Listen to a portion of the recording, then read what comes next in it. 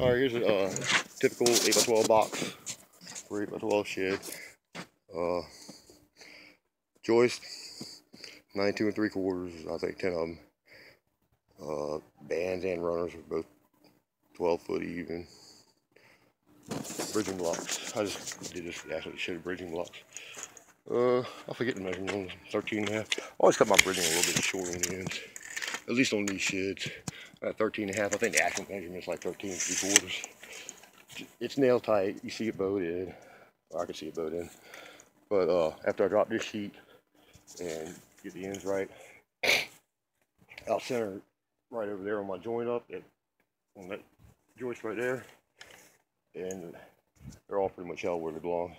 But I'll pull all my marks. But after I center it up right there and nail it, and this side's already nailed, the front of my sheet will determine how much out. That 2x4, I back it back off that block. All I'm doing is going flush with the front of the sheet.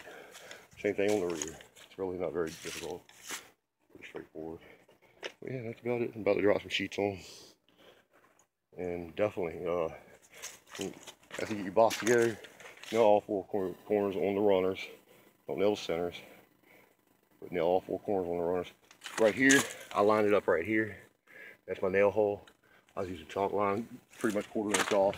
It's easy to eyeball and not have to measure it out. There's where I had it a minute ago.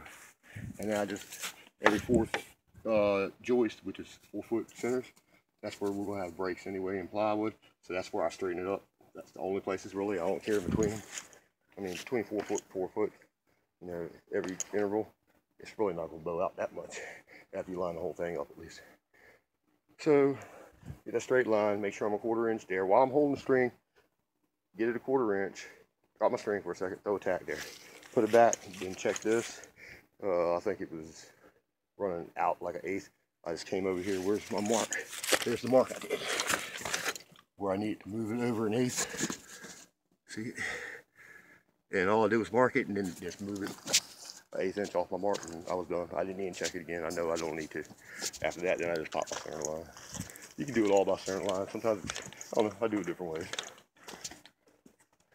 This time I did it that way. It was easier. Alright, that's it. Box built.